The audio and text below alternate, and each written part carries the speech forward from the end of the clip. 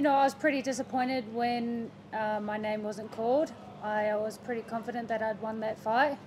And to have, like, you know, I visualized the moment post-fight, my hands getting raised, and then for that to sort of like shut down, I was pretty gutted.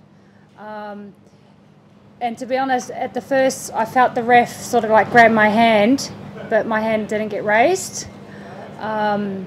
But you know, when they come back and they said that they had announced the wrong name, it was like, this is my moment. That was my moment to shine.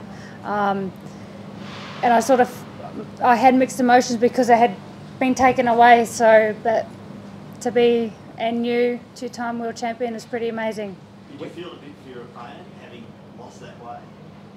I did. Like, I just think, you know, it would be a real shit position to be in to, you know, be announced the winner and then be called back. You're not the winner. You lose your bout.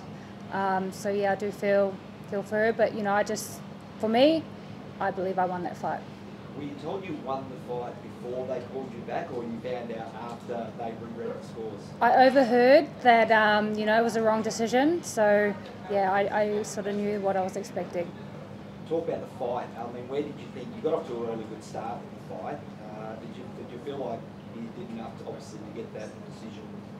Yeah, I think I was controlling the first fair few rounds, maybe up until the sixth. Strong jab, had her on the back foot.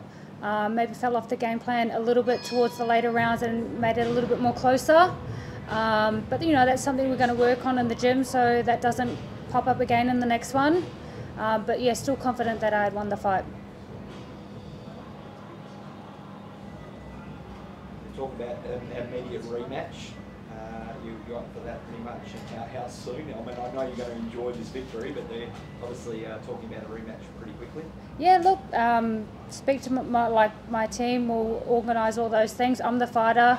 I do what I'm told, and if there's a rematch, there's a rematch. I won't let it go to that point next time. Did anything about that her surprise you in the ring tonight? Is it what you expected, or is there some things that she did in there that you weren't expecting? No, it was what we were expecting. You know, we knew that she was going to be a come forward fighter, throw punches and bunches. Yeah. Did you get a chance to watch the main fight at all? It was just on between Vasily Lomachenko and Kambosos. Unfortunately, I didn't get to watch a lot of it. I was out the back doing a drug test and I couldn't pee, so I was locked in the bathroom for the last hour.